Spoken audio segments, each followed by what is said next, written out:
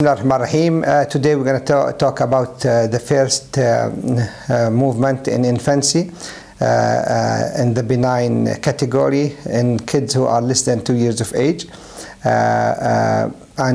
This one is a common disorder we see, and a lot of the family they know it. It's called benign myoclonus of infancy, or sleep myoclonus, or benign neonatal myoclonus.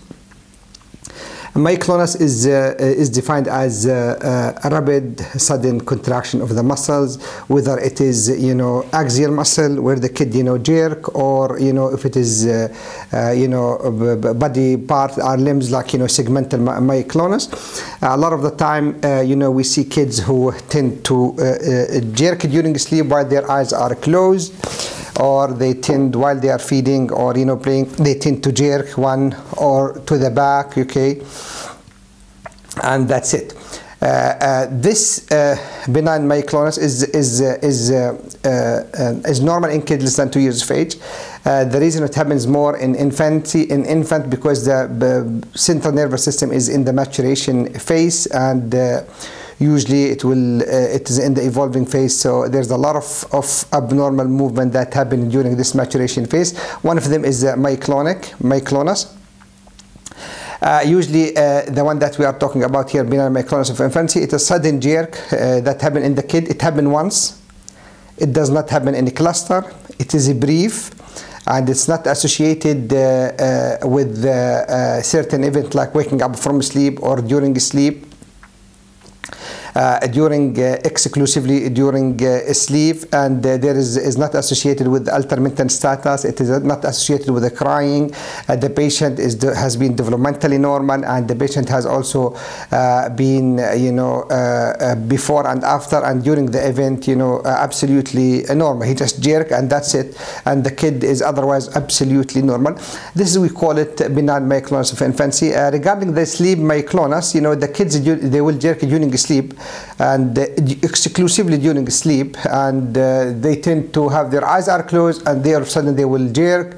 One time their right upper extremity, left lower extremity, left upper extremity, and sometimes the whole body, as long as the eyes are closed and this movement is non-rhythmic. It does not happen like in a rhythmic way. It's just like a jerk. It does not happen in a cluster. It does not wake up the kid from sleep. The kid does not cry during these attacks, and is not associated with any recent change in the development or in the interaction. I would just keep eye on that. Now, if the myoclonus or these jerks start to happen in cluster, one after another, I would be very worried because these could be signs of infantile spasm, whether it is flexor or extensor, or flexor and extensor, a mixed type. The key point, it happens in clusters, and usually it happens during waking up from sleep or during going up into a sleep, and is usually associated with altered mental status or altered pattern of development or regression.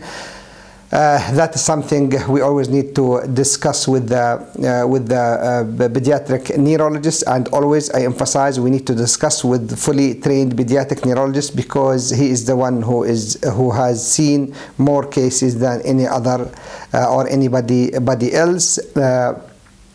Capturing a video is always preferable and is always advised. If a picture worth more than 1,000, then a video worth more than 10,000 pictures. So please, try to capture a video if possible, and always share it with the doctor. I always advise the patient when they come to me or the family, I tell them, listen, it looks like it's benign. We don't need to do the EEG. Everything looks normal. But having said that, if you have any question or comment or concern, or if there is change in the pattern, please come back to me. A lot of the events that happen in kids less than 2 years of age are just wait and see. But if there is change in the pattern, or change in the event, or any red flags that I usually tell them about during the visit, please don't hesitate to call me back and get in touch with me. These movements, they can be a moving target, but by far the majority, once we see them, we know what we are dealing with. Yes, some of them are confusing, but I guess with time we tend to dissect the one that are abnormal easily from the normal one. This is about benign myoclonus of infancy. It's a straightforward, simple topic, but it is a common consultation for us. Thank you guys, and please wait for us for the second, for the second normal event, which is shuddering attack, and we will talk about this one in the next episode. Thank you, and have a good